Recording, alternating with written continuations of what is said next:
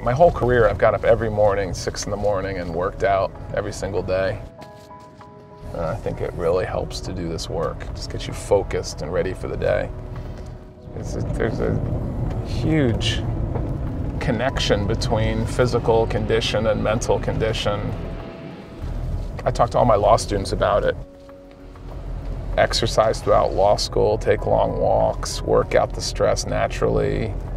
You perform better. I am so happy for you. I guess I became a lawyer because I wanted to have that ability to fix things. It's very frustrating to me when there are problems that can be solved, that they're not solved. Like the fact with identification procedures, we know how to do them better. People are just refusing to do it. This is my first innocence case, Marilyn Malero. This is the actual lineup from the case. You're not going to pick the person who's laughing when it's a homicide investigation. It's kind of cathartic for me to talk about the work.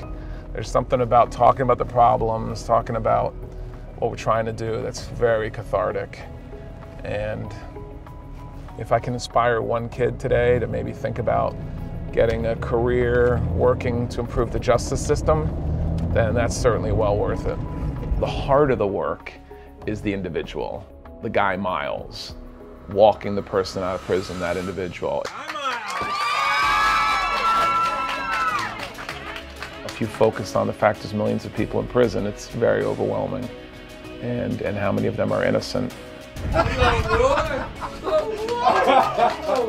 But the power of changing one life is changing a lot of people's lives, really. Thank you guys so much for bringing my uncle home. Thank you. Really, that's fundamentally what my job is. Taking on other people's problems, making them my own, and trying to solve them. And the most outrageously difficult problem of I'm locked up in prison with a life sentence, and I've run out of options. You know, they say with great power comes great responsibility. For me, it's kind of like with a lot of knowledge comes great responsibility.